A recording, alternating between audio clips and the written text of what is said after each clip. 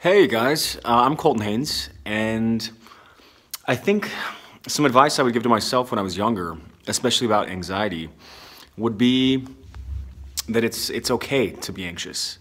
Also, a really good way to kind of help yourself get over anxiety is to tell yourself that you're excited instead of that you're anxious.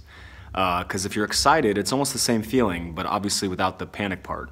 So whenever you start to get a little anxious, just say, I'm excited about this. I'm not anxious about this. And that really does, that tends to help. What's some other advice I can give you guys?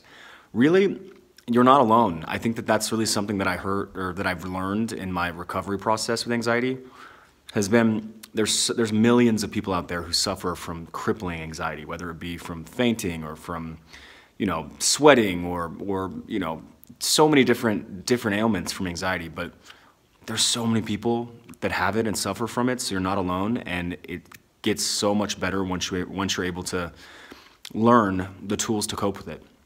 So just know that you're not alone, and it's all gonna be okay. And sometimes just having a dance party can really help anxiety. Or just breathing in for 7 and out for 11. Hopefully that helps, and yeah, hope you guys are all well. Take care.